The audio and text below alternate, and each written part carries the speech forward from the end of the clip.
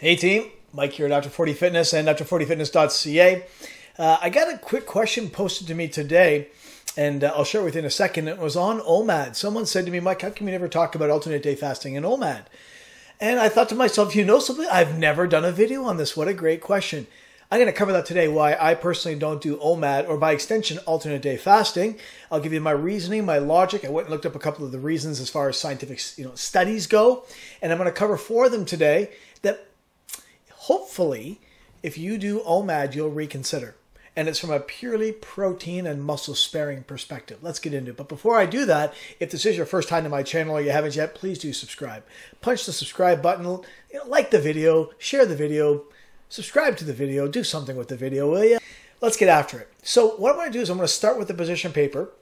I'm going to show it to you right here. It's called the Nutrition and Athletic Performance paper in the article Medicine and Science in Sports and Exercise. This position paper, when it comes to protein needs, I jumped right to this section. So it had a whole lot of topics on physiology and nutrition, but when it came to protein needs, it says that current data suggests a dietary protein intake to support metabolic adaptation, repair, remodeling, and for protein turnover ranges from 1.2 to 2 grams per kilogram. So what that tells me is I weigh 85 kilograms. So for you American folks, if you cut it in half, because it is roughly half, and I'll show the equation here, it's 0.45 pounds per kilogram. That would mean roughly 0.6 to 1 gram per pound. But at 85 kilograms up here in Canada and the rest of the world, that would mean that I need somewhere right around between 1.2 at 85 kilograms is almost a bang on 100 grams. And 2 kilograms would be about 170. So this is saying that generally speaking, for people who just regular bit of exercise, not sedentary, you could be on the low end at the 1.2 or 0.6 grams per pound, but as much as 2 indicated for short periods during intensified training or during a calorie restricted diet, right? Reducing energy intake. Isn't that interesting? So that's kind of like the guideline there for, as it mentions, to support metabolic adaptation, repair, remodeling, and protein turnover. However, it then went on to say in cases of energy restriction or sudden inactivity, as it occurs as a result of energy, elevated protein on the high end of 2 grams per kilogram, again, 1 gram per pound or higher, when, here's the key phrase, and this is why I don't do OMAD, when spread over the day, may be advantageous in preventing muscle loss, or what's called fat-free mass, right, of which muscle is a component. So I thought to myself, what does that mean, spread over the day? So this is where it gets really interesting as I look at this next graph, and it says as far as like per meal, per session. Remember, this is a position paper. This is not a study. We're not into those yet. I'm going to show you 3 of them. This translates into a recommended protein intake, and the title of this, I should show it, was on a per meal basis, of 0.25 to 0.3 grams per kilo, or call it 0.1 to 0.15 grams per pound. And then it translates that into roughly 15 to 25, 15 on the low end, 25 on the high end, grams of protein across typical athletic sized bodies, so the guidelines need to be fine-tuned for athletes at extreme ends. Higher Dorton, and this is the part, remember, 15 to 25 grams per meal. You can decide if you're on the low end or the high end, but 15 grams to 25 grams per meal seems to be the norm. Higher doses, greater than 40, catch that, gram dietary protein, again, we're talking about per meal, have not been shown to further augment muscle protein synthesis and may only be prudent for the largest athletes or during weight loss. My question for you is, how much protein can you assimilate per meal to maximize MPS, muscle protein synthesis, while minimizing muscle loss? Let's have a look. That is the purpose of the next 3 studies I'm going to show you. And by the time I'm done, you're going to go, yeah, that's why Coach Mike doesn't do OMAD. And for that matter, why he doesn't do alternate day fasting. I am a fan of fasting. And just so you know, just to digress real quick, I'm partial to food-free Mondays. So I will IF most days, and I'm 16-8 or 18-6, depending on the circumstances of the day. I play that one by ear. But it's either 16-8 or 18-6. But as of Sunday dinner, when I finish dinner with the family, I tend not to eat again until Tuesday at noon. So I like to start every week with a 40-hour fast, but my 40-hour fast is no meals. Yes, it's got some artificial sweeteners. I like me a Diet Coke. That's 0 carb, 0 calorie. That to me is fasting all day. You can argue all you want on the health-centric benefits. Don't argue the keto-centric or the fasting-centric. It's 0 carb, 0 calorie, and not one study, as I show in many videos, on aspartame, stevia, monk, and erythritol don't show any insulin response.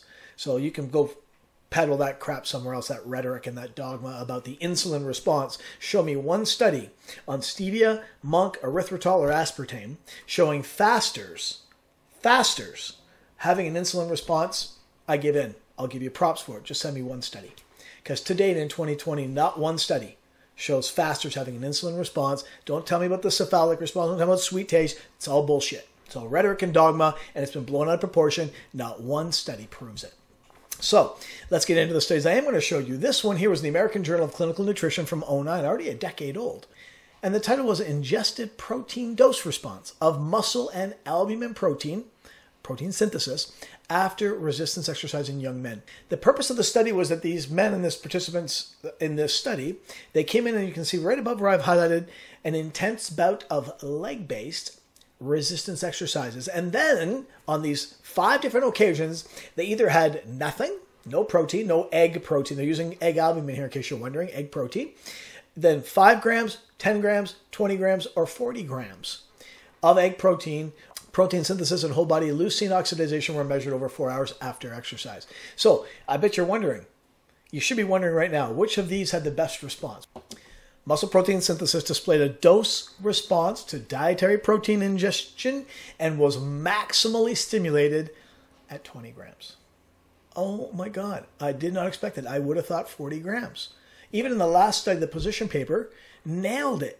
Nailed it when they said 15 to 25. 20, right dead center in the middle. What happened to the other 20? I bet you're wondering what happened to the other 20. Okay, I was curious. What happened to the other 20 grams of protein? Turns out it just gets used as fuel, converted to via gluconeogenesis, right, into glucose in the liver and stored to keep our blood level, our blood sugar normalized, or it gets excreted as waste via ammonia and urea. Unbelievable. Nitrogenous waste. Next, we move on to the Journal of Physiology from 2013. This is May of 2013, so 8 years ago. Timing and distribution of protein ingestion during prolonged recovery from resistance exercise alters myofibrillar protein synthesis. And along the way, I'll just get to it. Okay, we're going to talk about dose-dependent nature of muscle protein synthesis. 24 healthy trained males were assigned to 3 groups and undertook this resistance training, so a bout of resistance training, followed by 80 grams of whey over the next 12 hours. Okay, so over the next 12 hours, 80 grams of whey. Now the question was, how'd they get the whey? One group got 10 grams, 8 doses, right? So every 90 minutes, you can see it says every hour and a half. So their 80 grams was broken into 8 10-gram servings every 90 minutes. They called that group the pulse group because it pulsed every 90 minutes, I guess. The next group, 4 times 20 grams. So 80 divided by 4, 20 grams per serving every 3 hours, and called that the intermittent group. And lastly, one group got 2 servings of 40 grams. Now, every 6 hours, by the way. The bolus group. So pulse, intermittent, bolus. Pulse every 90 minutes, intermittent every 3 hours, and bolus every 6 hours, and an associated number of servings out of the 80 grams. Now, prior to the last study, if I said to you, which of these 3 groups do you think got the best muscle protein synthesis? I don't know about you, but I would have guessed the 240s. I would have thought the 2 doses of 40, the bolus group, would have had the best muscle protein synthesis just based on pure volume. I mean, just gorging on protein 2 times 40. Well, you know the answer as well as I do from the previous study where it maxed out at 20. All ingestion protocols increased muscle protein synthesis above rest, so above the 0 group who got none, during the next 12 hours of recovery. But intermittent elicited, which is the every 3 hours, right? 20 grams every 3 hours, elicited greater muscle protein synthesis than pulse and bolus. And notice the amounts, 31% more than pulse and 48% more than bolus. Unbelievable. Who would have guessed? All right. 20 grams of whey protein consumed every 3 hours was superior to either pulse or bolus feeding patterns for stimulating muscle protein synthesis throughout the day. This study provides novel information on the effect of modulating the distribution of protein intake on anabolic responses in skeletal muscle and has the potential to maximize outcomes of resistance training for attaining peak muscle mass. Last one. This is in the Journal of Nutrition from 2014. Dietary protein distribution positively influences 24-hour muscle protein synthesis in healthy adults. All right, now this is last one is most relevant to OMAD. Now I think what you're getting so far from the previous two and the position paper that I showed you first is that if you max out your muscle protein synthesis at roughly 20 grams, and now you're OMAD, and now you're like me, and let's say, for example, let's never mind the fact that I like to get 150 or 175 grams of protein a day. Let's just say it's like every one of you, and I'm trying to get 80, 90, 100 grams of protein. And I now jump into OMAD, then you have to try to get 80, 90, 100 grams of protein into you in 1 hour, in one meal. Okay, I don't know anybody who can. I jump into social media forums every day, and I don't know anybody who can. If you can, God bless you. However, what did you just learn from these studies? Muscle protein synthesis peaks at 20, maybe 25 if you're lucky, grams of protein. Beyond that, you do nothing but fuel gluconeogenesis to maintain a whole bunch of glucose in your liver, to maintain your level, homeostatic level of blood glucose, or you, via nitrogenous waste, via urea and ammonia, you pee out the rest. Right? So the idea, let's just get to this last study and I'll prove it to you. Dietary protein distribution positively influences 24-hour muscle protein synthesis. We measure changes in muscle protein synthesis in response to isoenergetic, so the same amount of calories, and isonitrogenous diets, same amount of protein, with protein at breakfast, lunch, and dinner distributed both evenly and unevenly. So the same amount, here's what I want you to get, the same amount of food, same amount of calories, same amount of protein. The question was at breakfast, lunch, and dinner, would they be broken up evenly or not, or skewed? Let's have a look at this. First group, evenly. You can see 31.5, 29.9, and 32.7, plus or minus 1.5 grams. So they tried to aim for the 90 grams that was the isoprotein amount for the day. So it's always 90 grams. They tried to do it as evenly as possible. Let's just call that an average of 30, right? You can tell they aim for 30, give or take a gram. Right? Obviously tough to do with food. Right? So, but 30, 30, and 30 at breakfast, lunch, and dinner. Let's compare that now to, that's the even group, to the skew group. And this is probably what most people consider to be their typical, let's call this a typical standard American diet, a standard Western way of eating. 10.7, but let's call that 11 grams at breakfast, 16 grams at lunch, and 63, or roughly 63, give or take 3, so 60 to 66 at dinner, respectively. Now, already, based on what I've shared with you, what do you think happened? Which one do you think of these two programs, regimens? Wow, I've stumbled through that. Which one of these two protocols is where I was going? Do you think had the best muscle protein synthesis? Well, obviously, if you know that muscle protein synthesis now kind of maxes out at 20 grams per meal, then obviously the 10 and the 16 didn't maximize nothing, but the even group maximized all three opportunities. Well, I mean, it's a given, right? The 24-hour mixed muscle protein synthesis rate was 25% higher in the even group versus the skewed group. 25% higher. Listen, make no mistake. Muscle protein synthesis is not this huge phenomenal thing. It's a very slow, very long, very patience-taxing and testing protocol to add muscle. But I just as soon have the extra 25%. Thank you very much for my efforts. So, let's see what the conclusion was. The consumption of a moderate amount of protein at each meal stimulated 24-hour muscle protein synthesis more effectively than skewing toward the evening meal, aka OMAD. Right? Just picture this skew at being 0 because you're fasting, and then 100%, whatever that value is, at dinner. Okay, now listen, if your goal isn't to put on just gobs of muscle, this not be relevant to you, but it is. Because what they don't show in any of these studies is that your ability to save muscle is also the exact same protocol applies. The exact same principles are the same. Anybody who thinks that when you fast, you don't give up a little bit of muscle is naive. Yes, fasting, thanks to IGF and growth hormone, make no mistake, they're muscle sparing. The term is muscle sparing. Have you heard that term? That ketones, Ketosis, fasting, growth hormone, IGF-1, they're all muscle sparing. None of them are muscle growing. Right? You can't. No. Don't think for a second that growth hormone is muscle growing. I mean, that's a poorly named hormone. It is responsible for muscle maintenance, not for muscle growth. Muscle protein synthesis requires activation by resistance training, which is why every one of these studies includes resistance training, and then adequate protein to maintain your positive nitrogen balance to feed the fuel of the fire to grow muscle. Now, make no mistake, growth hormone and IGF are muscle sparing. They are not muscle proof. You have never, ever heard anybody call fasting or ketosis or ketones or GH or IGF, you've never ever heard them called muscle proof. And the difference is that the studies, I'll link to a couple of videos down below on fasting versus losing muscle. And studies all show that if you go on a standard caloric deficit diet, like Weight Watchers or The Zone or Jenny Craig or one of those, you probably give up somewhere around 25, maybe even as much as 30% of your weight loss is muscle loss. Okay, 25%. Now, every study on those in ketosis and those who fast shows it somewhere in the 6 to 8, maybe as high as 10% range. Right? Just thankfully so much less, hence the term muscle sparing. Right? But this protocol applies the same way.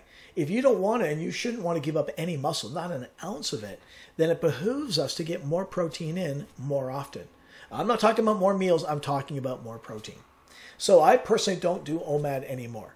Okay, I found, listen, not only did I lose muscle, but I couldn't gain any.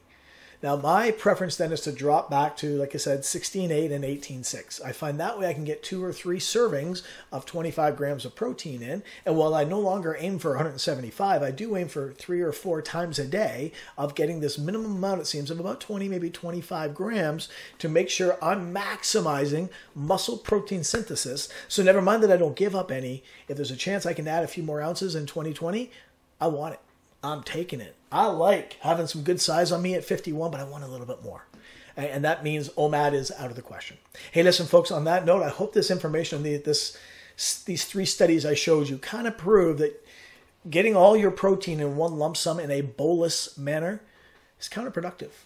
All right? Don't do what you want. Obviously, I'm not coming to your house and twisting your arm, but I hope that when you see this, you'll realize that anything more than 25 grams of protein at one time is wasted. Don't do that. Right? Don't go out and have yourself 2 pounds of wings and think I'm eating 75 grams of protein. God bless, I'm good. I just made up for the fact I just fasted the whole day. Or do this, make sure you break it up. If you are going to do OMAD, I'm going to put another link down below to how we mix up our regimens. We mix up our diet. We mix up our IF. We take diet breaks. Your metabolism will thank you. And this is one of those places where if you insist on doing OMAD, please don't do it every day.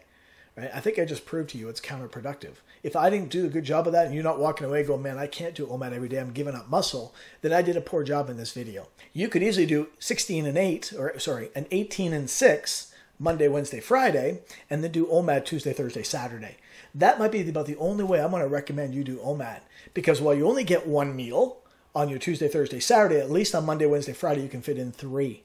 And do your best to maximize your muscle protein synthesis on those days in between where you rob yourself and only give yourself 1 chance of getting adequate protein in. Hey, listen, as always, the best comments turn into videos like this one. So please, if you disagree with anything I've said, or you think I left out some pertinent detail or some science that I didn't cover here, man, I'd sure love a comment to that effect. Throw that down in the comment below. I'll definitely give you credit in the video like I like to do. But I hope you got some information on this that may just be a key takeaway that could explain why, if A, you're not putting on any muscle despite resistance training, or B, you may have lost some, okay, then maybe OMAD isn't right for you either. But on that note, I really appreciate your time. Don't forget to hit the like button, like the video, share the video, subscribe to the video. And on that note, see you in the next one.